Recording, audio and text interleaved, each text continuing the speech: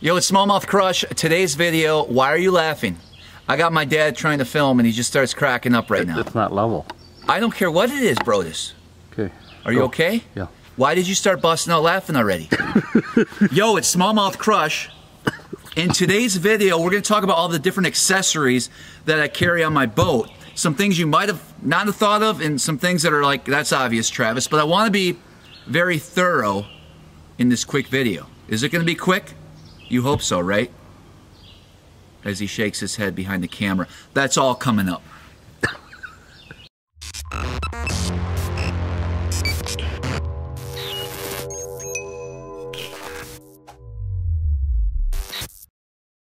Ready? So I don't need the bubble to be level? No. All right. No. So some of this stuff's going to be basic, some of it's going to get a little more complicated, and a lot depends on the time of season and the conditions that I'm faced when I'm out there. But I'm going to work from the front to the back of the boat. So of course your electronics.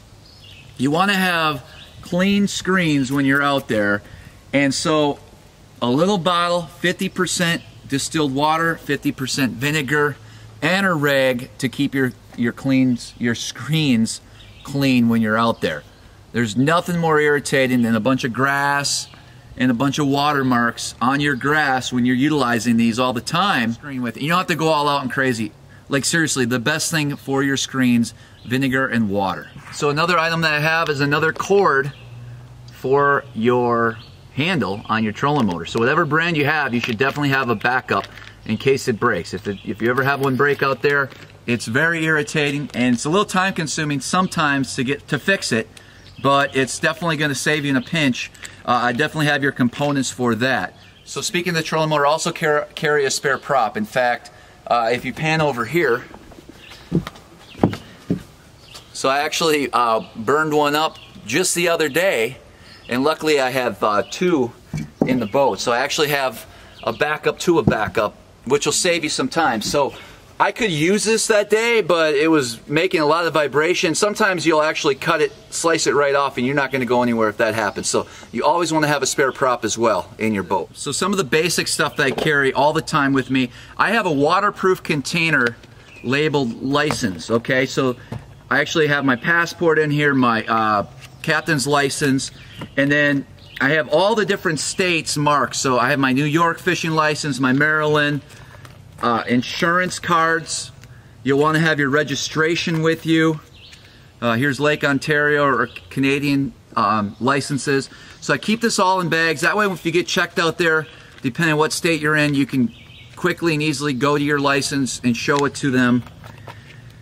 Now there's a couple different things we're going to talk about as far as different regulations. So I follow the federal regulations, but every state and body of water also can have different regulations, and so you're going to see some overlaps, but you're going to see a few things different from state to state. So I always like to be prepared.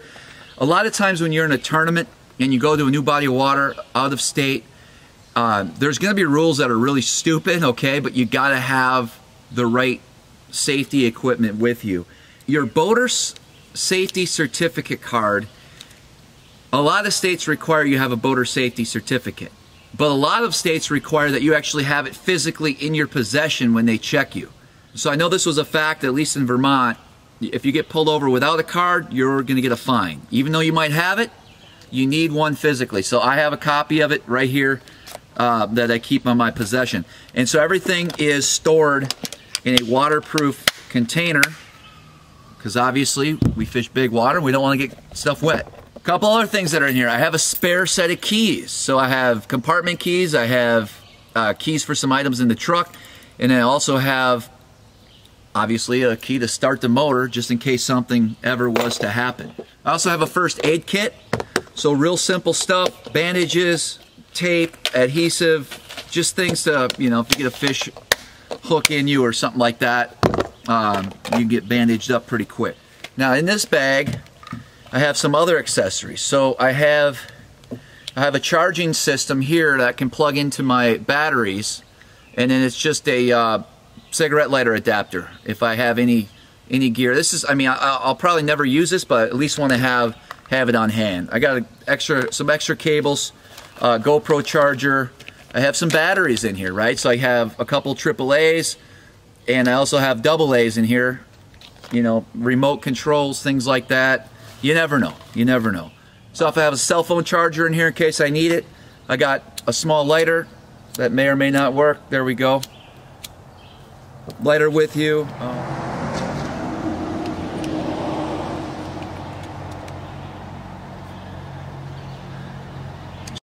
The traffic today. Who the f is that? Interstate 101. Who are those people?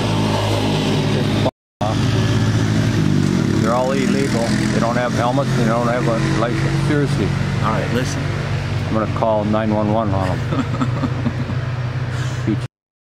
All right, so back to the video here. So I also have a little cigarette adapter that obviously for my wires. This is basic stuff, but I always have it with me. So I also have a little headlight. I think it's important to have a little headlight with you. If you ever need it, it's going to be handy. Spare set of keys will always be in the boat. Reason for that, let's say I'm offshore somewhere and the wind kicks up and I have to use a different ramp. Or I have to call a buddy and he has to pick me up. Or my boat breaks down. At least I have a set of keys right here I can either give them. A lot of times, with my vehicle, my Ford, I can actually keep the vehicle keys right inside of it as well. So a lot of times that'll come in handy too. Don't you need a horn and a fire extinguisher? We're going to get to all that, Leonard. You just wait. Alright, also in this box, I just have some waterproof paper and a waterproof pen sealed in a waterproof bag. I don't know if I want to take some notes when I'm out there. Okay, not that I always do, but I'm just thinking out loud. Let's say your buddy calls you with some waypoints and your graphs are acting up. I don't know. I'm prepared. I'm covering everything. Waterproof paper, waterproof pen. So I also have a little digital temperature gauge just to have it. It'll help to calibrate your graphs as well. And then I have a lot of different spare sunglasses. Different color lenses are in here as well. And so we'll do that. So in the description below, I'm going to put links to everything you hear me talking about. So if you're interested in grabbing some of this stuff, it should be right there. As much as I can find, I'll let you know. So in this dry bag that I keep in the boat all the time, a bunch of different accessories. Gloves, okay? All right, so the first thing we pull out of here are gloves. And not the ones with the fingers missing. Full cover gloves. And I wear these when you have one of those magical days where you're catching 40, 50, 60, 80, 100 fish. Dude, I just don't like to get my hands beat up. I'll throw these gloves on if I know it's going to be one of those days. You can easily go in there and grab them. I mean, I'm kind of a wuss when it comes to it. Eric says I have soft skin, and maybe that's the case, but I get beat up when I handle these fish. And so I like a pair of gloves with me at all times. Also have a little face mask right here, so when you're running down in the rain or cold weather, this face mask, I'll throw this on, especially in rain. Save your face from getting beat up. I also have just a spare set of pants in here. And then in a bag, I have a waterproof spare set of clothes. So this is just a t-shirt and shorts because it's summertime right now. But if we were fishing in the fall or early spring when the water temp was a little bit colder, I'd certainly have like a hoodie and maybe some actual pants with me as well as a backup. So I always keep a spare set of clothes in there. And then I also have a spare set of rain gear. So there's always a spare set. And normally I'm not the one using it. It's my buddies that come out with me and forget to bring theirs. All right, what else do we have here? Let's talk life jackets, right? So I like to use the kind you can just kind of throw on and wear all day. Well, it works for me. The kill switch, of course, a lot of bodies of water now require you to have a kill switch on. Father, your camera's a little... There you go, buddy. I know this is your first time filming. You all right there? All right, so what I have with this life jacket is I have my whistle. So this is Coast Guard, mandatory to have some type of distress signal. I figure what better spot to put it right on your life jacket. I also have a little beacon in here, if I can remember how to get to it. And you want to check it every so often. So inside this life jacket I have one of these rescue links. So if I was ever to fall out of the boat and was still able to like swim and not be unconscious, and life is good. I'm just without a boat in the middle of Lake Ontario. I'll try to swim back, but eventually panic might strike and I might get a little nervous. So I'm going to pull this out. This is called the Rescue Link 400. So it's registered with their system. So I guess I should look at this a little bit better here. So you switch up, you hit a button and then you hit like send, and it sends out your warning that you're in distress, and the Coast Guard will get that signal with your GPS. Now I got to figure out how to put this all back together. We'll deal with that in a little bit. All right, a couple other things I carry in here. A little oar. I think they make you have an oar sometimes in some states. Like, this isn't going to do nothing for me in my bass boat, but I'm legal because the government's amazing and very smart. So I got that in there. Oh, I forgot one thing about that trolling motor up front. And this was a tip a while back from one of my viewers during one of our live streams, mentioned how to get shallow, and I've been using it for quite a while. There's two reasons for this. One is there's water in here, and if I ever run out of my normal water, I got my backup water. Second thing is I'll actually put this in between the trolling motor. Let's show them how that works real quick. All right, perfect. So all I do is I'll take this during the day of fishing. If I want to get shallow, I set that right there. And there you go. Doesn't go anywhere. It works perfect. And it just allows me to get shallow without having to adjust the whole trolling motor. And I always carry, I have two butt seats, but I always carry one for sure in here just in case. A lot of times it's going to be used when I'm in big waves and I just need some type of support. I'm not actually sitting on it, but I'm leaning up against it in some of those bigger waves.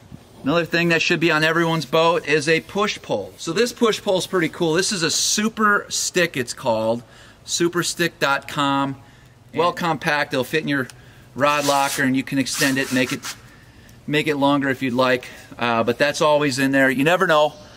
Speaking of that, I'll talk to you a little bit about some of the different items I bring when I do get super shallow. So a lot of times when you push poling, that means you're in way too shallow water. You have no reason to be in there. Either you came off pad in super shallow water, or you ended up getting stuck in something crazy.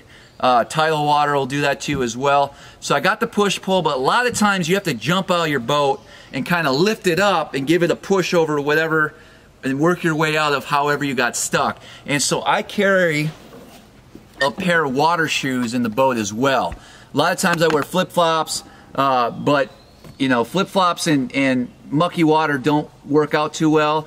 And a lot of times I don't like just jumping in to random dirty nasty water where I'm at, and there could be metal, there could be whatever. So I just want my feet protected. So I do carry a pair of water shoes in the boat at all times for that specific reason. So back to life jackets. I know we're jumping around a lot. This wearable life jacket that we just talked about, it's actually illegal to have just that in your boat. You need one that you can actually wear and doesn't inflate automatically.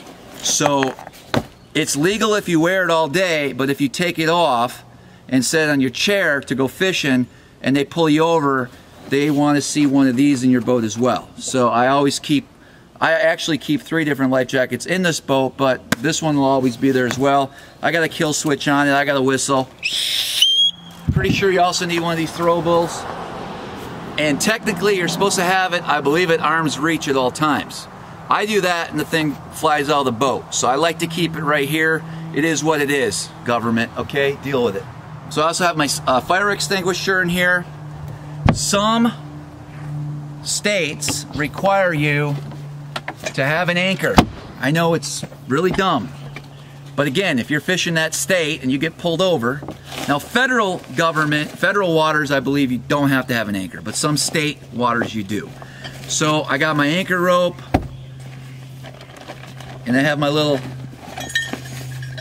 anchor, Coast Guard approved anchor, okay? This won't hold this boat worth of nothing, but I'm legal in their eyes. Of course, I got my flares. You guys gotta have your flares with you at all times as well.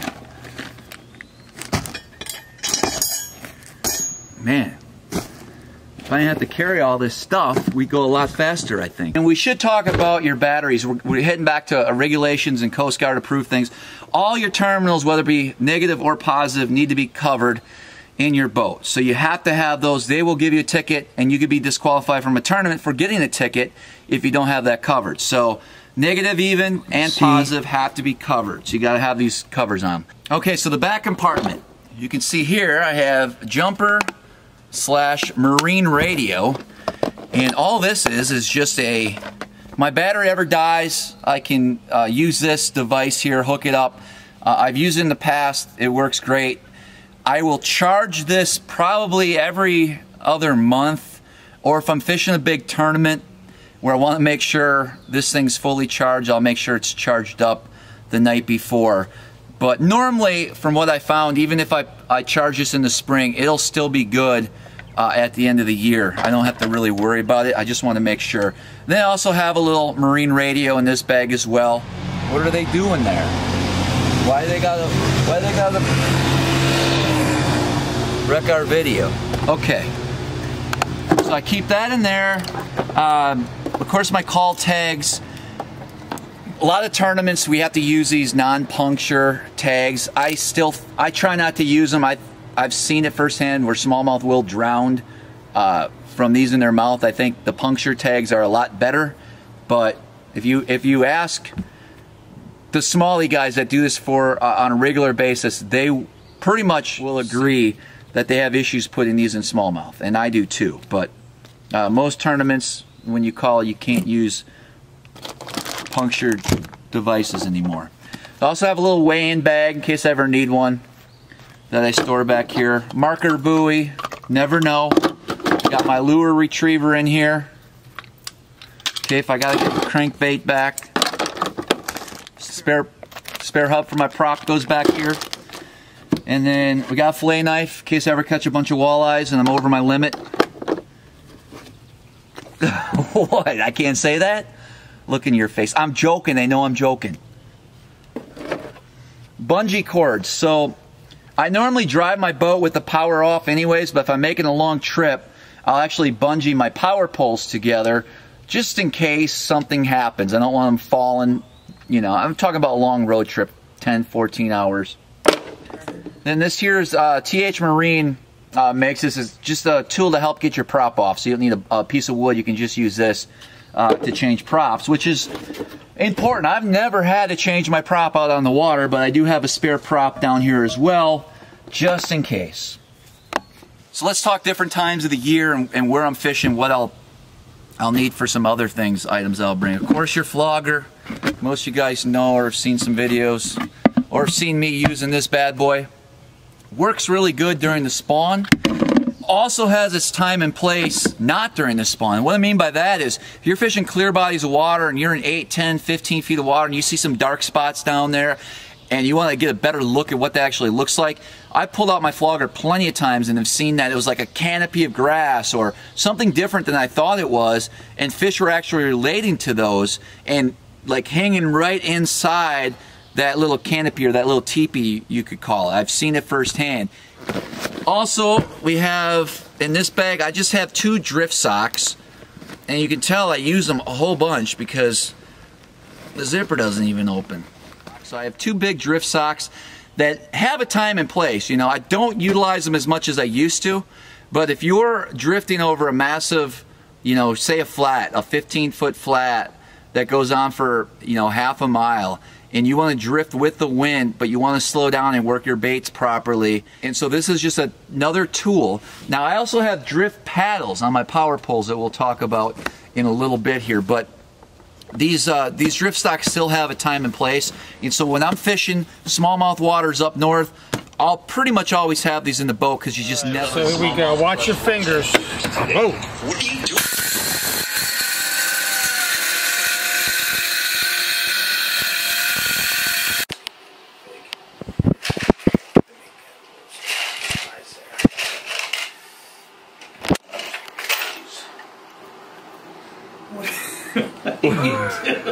Big Time Jimmy made this extra bilge pump. So on days when I'm going to go far offshore in 4, 5, 6, 8, 10 footers, I have 2 bilge pumps in this boat already, but you never know. A lot of times you will spear a wave and your whole boat's going to fill up with water. And if you can pump that out quickly, you have a better chance of being able to get back up on those waves and get out of there before your motor gets bogged down with water. So once your boat gets full of water and picture big waves coming at you, you're not going to be able to get up on pad. And so the back of your boat's going to be down in the waves as well, and water's going to be coming over in both directions. Sometimes it's like a wash machine. And so when your big motor gets full of water, it's not going to work, and that's when you got to call the Coast Guard and use your little safety protocols that I was showing you. And so I don't want to get in that situation. So when I'm out there and I know I'm going to be in some big waves, I'm going to get this thing positioned already. It just fits right into that base there. This is a 1,500 gallon per minute. Gallons per hour. Oh. 1,500 in a minute. That would be pretty. That's a lot. Be like Niagara Falls in your boat. Well, this is good. Okay, 1,500 gallons per hour. And then I just have a hose that's clamped on. This is going to be laying down here in the floor, and we're just going to throw that over the side. And then we have alligator clips with long enough wires that I can just hook this up to my starting battery, and away it'll pump. And so I do keep that in the boat. Now listen, calm days and stuff, I'm not bringing this with me, but if I know I'm going to be in a tournament and I'm going to get beat up, I think it's a smart thing to have. I also carry this little box with me, and this is designed to help fizz your fish, right? So I have a bunch of fizz needles. When you're catching smallmouth deep, I can go in there and make sure they come back to the weigh-in fine and healthy. I also have these fin clips. Not a big fan of these. The only reason why I would use these fin clips, and that would be like if I caught a last-minute smallmouth in 30 feet of water and it was an upgrade and I have to literally be back at the ramp in 14 minutes. I'm not going to have time to fizz that fish. I might clip them and you know, put a couple just to kind of help balance them out in the live well. I mean, really, it's best just to fizz these fish, but I do still have some of these tags in here. All right, we're almost done. Couple last minute things. I always carry a spotlight as well. A lot of times during a tournament, especially on the Chesapeake, I launch at a different marina. It's normally in the dark. It's just nice to be able to have a spotlight. Find yourself, you know, get around in the dark, look for buoys, look for things that aren't marked. So here I got some more sunglasses, depending on the conditions. I got my all-natural organic sunscreen, organic lip balm. Got a little healing ointment for my sensitive skin. My remote controls for the power pole as well as the trolling motor. Then I also carry this little device here, which is kind of handy. I've had a handful of people throughout the years drop their cell phone in the water while fishing off this boat. And nowadays, people seem to be on Instagram and social media more than they have a fishing rod in their hand when they're fishing. They want to check their stories and see how many likes they got, right? And so I find it's important. I got a little case where this will actually go right inside. And if I'm on the boat and I got my phone out, it's just extra peace of mind knowing that my phone drops in the water, it'll still float, and I'll be able to grab it. Why are you looking at me like that? Why don't you give it to the guy? You got? What's that? Why don't you give it to the guy that's say, get off the fucking phone, let's fish? Because I'm always I'm on the phone too a lot, man. All right. That's half your problem. Okay. And then little accessories. I mean, I don't know what else you guys want to talk about. I got my net in here all the time. I don't really use it except for tournaments. My Cull Tags are right here on in the live well, ready to go, 1 through 5. Again, I don't like using those, so if I have to, I will. So in here, I got my garbage can, and it's just rope. So when I pull up to a dock, I need to tie up. It's just easy access right there. I just grab it. We talked about the drift socks before. I'm utilizing these power pole drift paddles, which will actually slow you down as well. Super convenient. You just kind of turn them to the angle that you want. They're totally secure. The drift socks that I have, I find myself using this a lot more nowadays. I really haven't found a time in recent memory where I had to use those over these.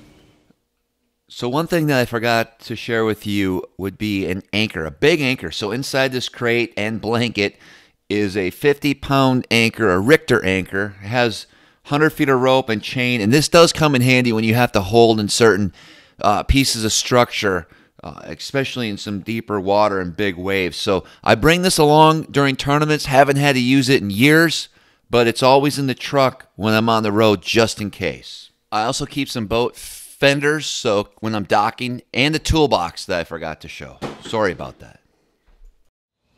Here's another thing I forgot as I was putting all this stuff away. Aqua View camera. So small camera. Today's cameras are now the size of your cell phone. Super compact, but I keep it in a waterproof case as well as the case that it comes in. And this does come in handy, especially for smallmouth waters.